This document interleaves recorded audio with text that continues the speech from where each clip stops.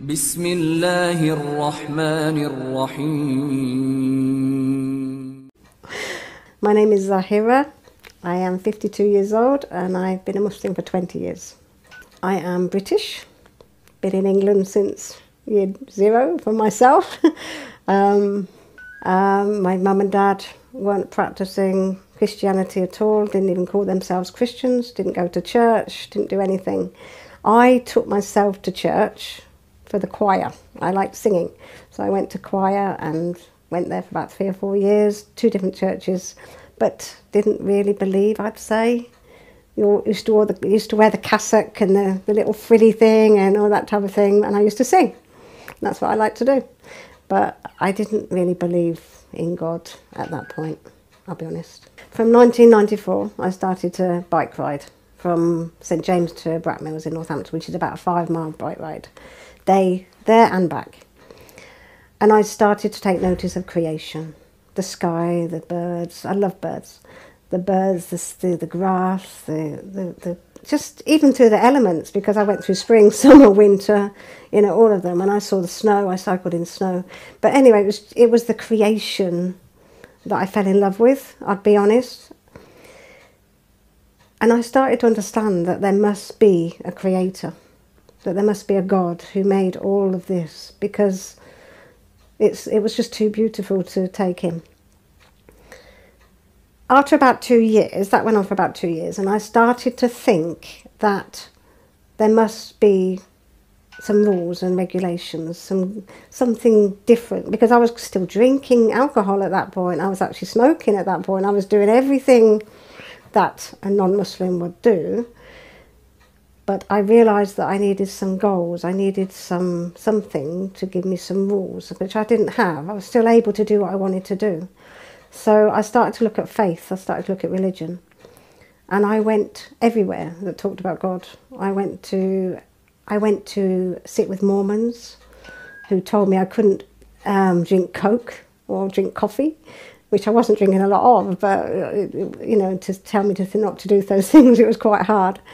I sat with Christians who I'd heard before. Christianity was something I'd heard before. It's what I'd grown up with.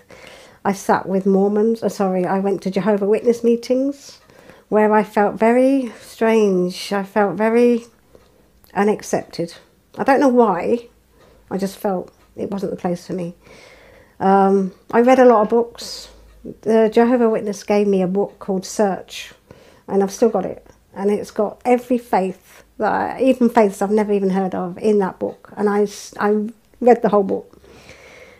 When I came to Islam, I stopped, and the penny dropped. It was just like it opened a clear window for me. It was nothing confusing to me about Islam. It was one God, and everything else, everybody else was his creation. And that's what I'd been looking for all my life. Something that was going to give me purpose.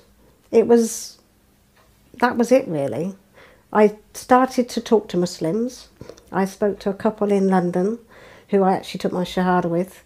They gave me more books, more tapes. I started to listen, I started to read.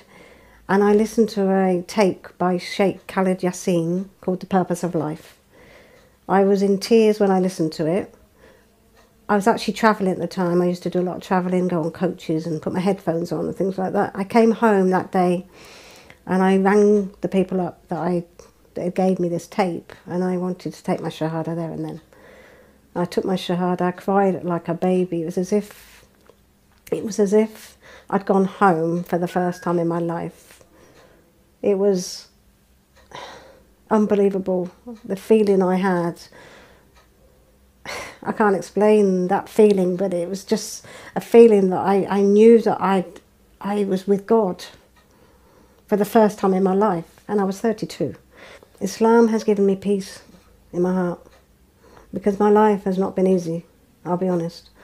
I've had a lot of ups and downs in my life. And Islam is my ultimate peace.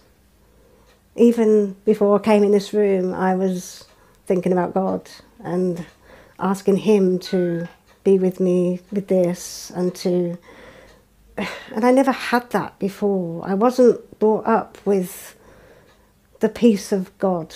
I wasn't brought up with that. I was brought up with drinking and partying and Christmas and Easter and all these things that really didn't give me any depth. There was no depth in it. But now I know God, and I know that God hopefully loves me, and still have a feeling, it's just me, so it's just me because of my life, that I feel as though God, you know, he's there, but I have to work hard for his love. I have to work hard. But I'm devout, 100% devout to him, and I hope that, you know, he's happy with me. After accepting Islam, I developed patience. I used to be so impatient. I like things done now. When I became a Muslim, I read a lot about how patience was such an important part of your characteristics, and I developed it. I've got 5 children, and I'm a single mother, so I had to develop patience. It was something I needed to develop, and I couldn't have done it without God. I could not have done it without God, because every day I've said and still say, please help me to become a good mother, help me to be a good mother, help me to be a good Muslim, help me to be a good person, help me to be a good friend, help me to be a good sister, help me to be a good chair of the group, help me to be everything that I need to be, help me to be the best I can be in this life. And he helps me. Not saying I'm the best, because I never will be. I never put myself on top of any pedestal, but I strive.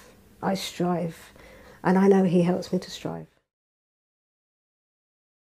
Regardless of whatever's going on in your lives, regardless of who you think you're going to upset, or who's not going to want to be with you anymore and reject you, God will never reject you. He'll always be there. And that's what gives you the peace. So if you're thinking about it, please research some more. Take small steps towards God. Open your heart and ask him to guide you. And go. Go. You'll never look back.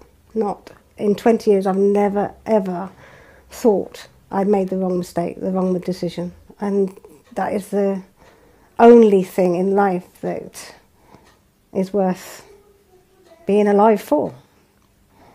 Peace be with you.